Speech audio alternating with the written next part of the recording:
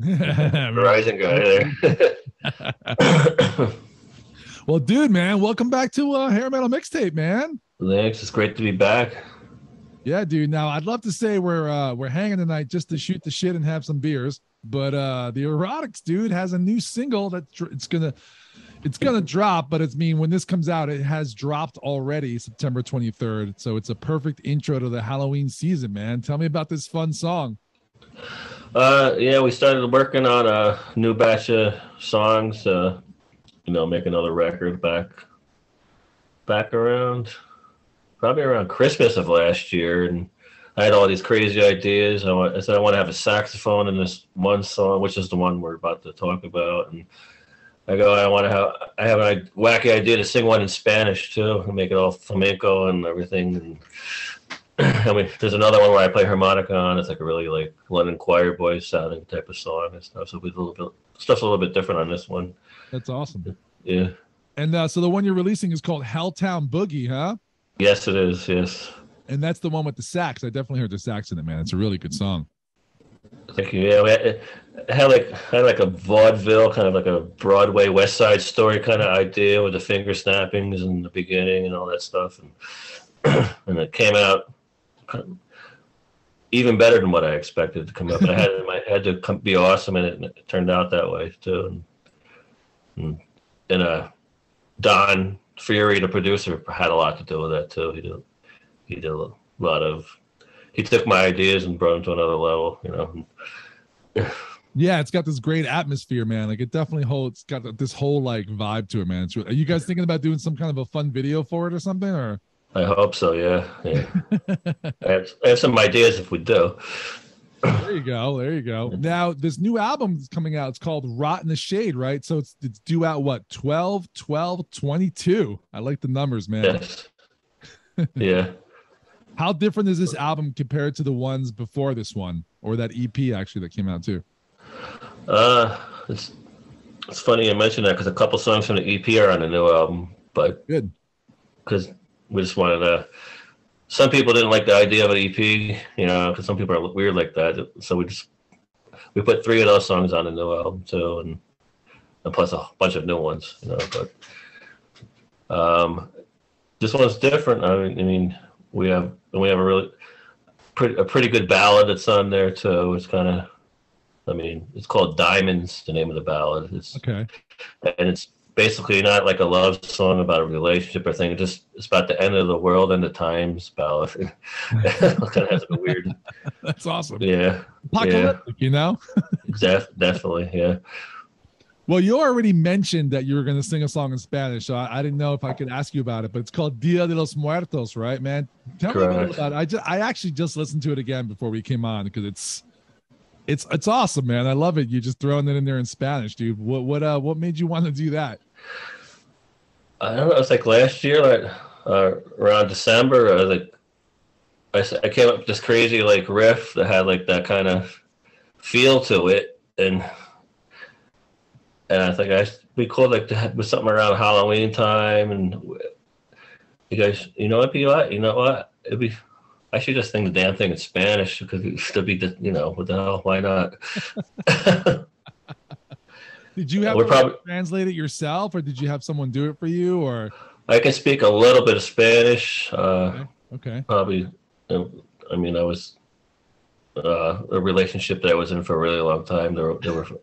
My in-laws are all from Mexico and stuff, so I kind of can speak it kind of good. But I did really focus on that song particularly to do it properly as best as I could anyways, and Don helped me a little bit with it too when we went in. And one time I went the first take I was really drunk when I went in, and he's like, you got to come in and do that again, it sounds like Spanglish. Because you got to do that right, and he was right. Yeah. Right. But it came out good. Yeah. Are you guys thinking about releasing that one next, or is that going to be We're probably going to put it out like the week of Halloween, just have it out, That's good, man. This is the season to do it, man. It's good. Yeah. Besides those two, you're going to try to release anything else, or just wait for the whole thing to come out? We're going to wait for the whole thing to come out besides those two songs, but we also have an alcohol product coming out next month. So Yes, I was gonna get to that. Blood of the Wasted.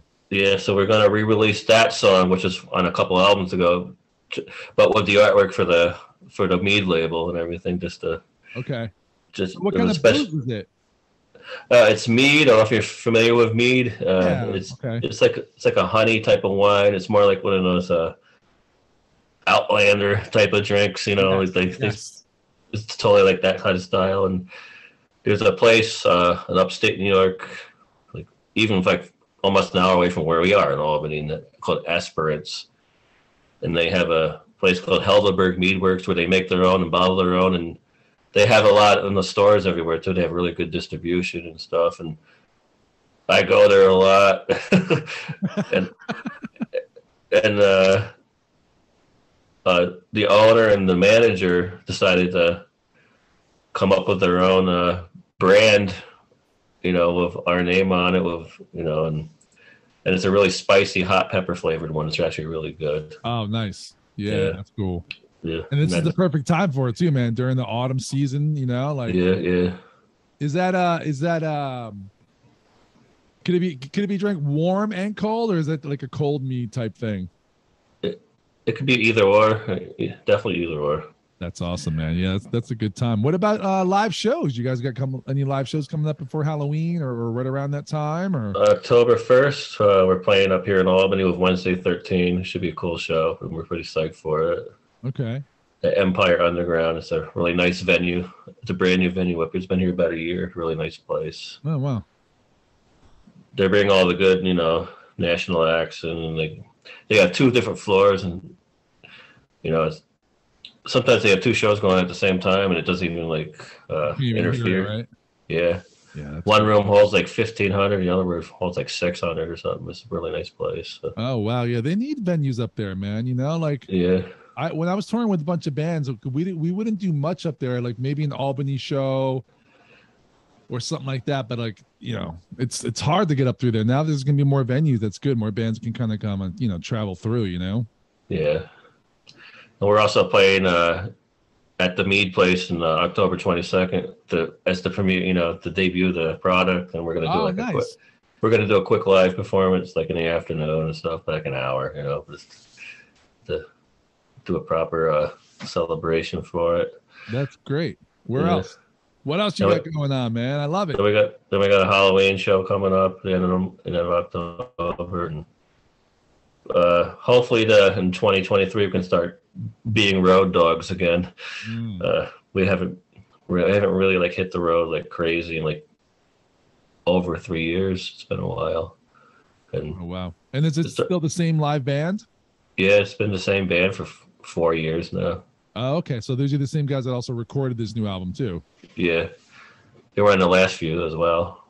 Oh, that's awesome, man. Yeah. So you've known these guys for a while. Yeah. The same drummer's been with me for almost 20 years, Johnny. Ooh, crap. Yeah. I don't know how he puts up with me, but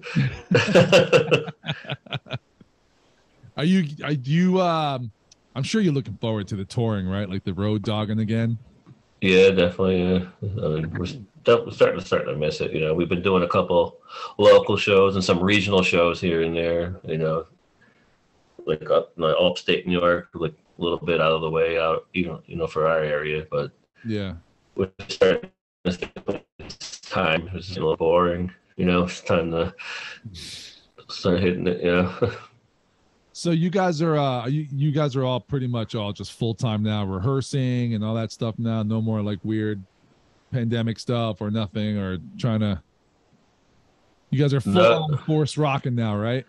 Yeah. Well, usually when I write the songs and the basic ideas, I just throw them down on a laptop and a little 4-track app that I got on, and I just send them to everybody and say, "Do what you want to do to them. We'll get together and practice, see how it sounds," And most of the time, I say most of the time, they all come up with really cool parts on their own when we got to rehearse. And if there's some little thing that needs tweaks, we'll suggest it. Maybe we should do that instead and do that. But for the most part, they really already get it down, So that's great, man. Yeah, that's great.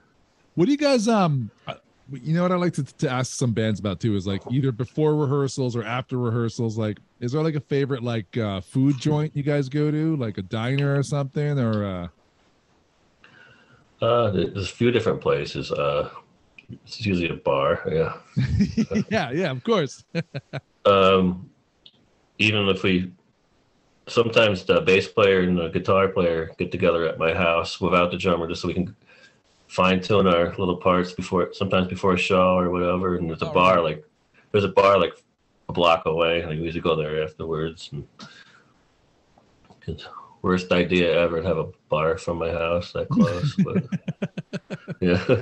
Well, I see on social medias, man, you're chilling with your dog a lot too, so that seems a lot more comfortable too, man. Oh yeah, she's the best. She's definitely the best. What's you mind me asking what her name is? Oh, it's Rosie. Rosie. How long you had Rosie for? About a year and a half now. Oh wow, that's awesome. Yeah. My son keeps busting my good. I get a dog. I don't know if I'm ready yet. You'll know. Not with a kid. I grew up with dogs, so yeah. You'll know. The dog will choose you. Yeah, right. Dude. That one she chose us, me and my wife. Yeah. Yeah, right. Yeah. I had another dog before that lived to be 18. And oh wow. That's like unprecedented, man. Yeah, we didn't have another dog for over 2 years, so I just didn't feel like we're ready. We just figured, well, the right dog will find us, and it did, and that's what happened. Yeah. Jesus, man. Yeah. You know what I wanted to ask you about going back on the road too? Do you usually take the same rig that you rehearse with? Like, is that the Marshall rig behind you, or do you guys try to like pack it down a little bit smaller for the road tours? It depends. Sometimes with the venue or the promoter or one of the other bands in that town will provide a backline for us, and it makes it easier for us. I do have a small combo amp that if I don't feel like bringing the whole thing, I have a Katana Boss. I don't know if you heard of those. They're pretty nice. Really. Yeah. They sound. It's almost as loud as this thing behind me, and it's a little tiny little thing. That's crazy, but actually, at our last show, we played some biker festival party up in upstate New York a few weeks ago, and I just brought that because I didn't feel like bringing a lot, and it was plenty. Yeah. Oh, that's awesome. What about like mics and stuff? You guys ever bring your own vocal mic or stuff like that? I definitely, especially during all this. Yeah. I bring my own microphones all the time, just because this band before us is spitting all over it. And people just don't. You don't think about changing it. No one ever thought about changing it. No one just never did. No. When I used to sit down at Maxwell's in Hoboken, there's like the shit that would happen to those microphones. Yeah. There was like literally one show where like this guy started licking the microphone, and we were like, yo, man, Mike Patton was sticking that up his ass last night. And he was like, ah. So it was like, yeah, man, Bungle came through last night, and you got some Mike Patton microphone on your face now. Yeah.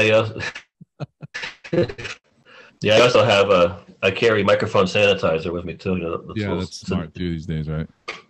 And in case I get stuck using a microphone that someone else used, I spray it on real quick and hope for the best. It helps, Dude, what about Halloween? Do you go nuts about like decorating and shit, or like all that stuff, or? Yeah, in my house we go all out. A lot of the I don't know if you've seen any of the pictures that I post from last year or anything, but no, I got to check that out now. I'm probably going to decorate this weekend if I have time. Shit, already. Yeah, because I want to get out of the way because there's a bunch of stuff going on in October with the shows and the alcohol and all that stuff. Yeah. A lot of my decorations are from the 60s and 70s. Oh, awesome. Yeah, you can totally. As soon as you see them, you'll know. They'll take you back to time when it was actually scary shit. Yeah. Like the creepy shit, like that stuff from back then. Yeah. Do you go looking for it like in like kind of like flea market type stuff, or like you just come upon it, or? Some of it I had for a long time, just that I inherited that my parents didn't want, so I took it, and then I started thinking, I remember a certain sort of thing, and then I actually find it on eBay and stuff. And they're really old, there's none of it's like replicated. It's like the actual the stuff from the era that I get. And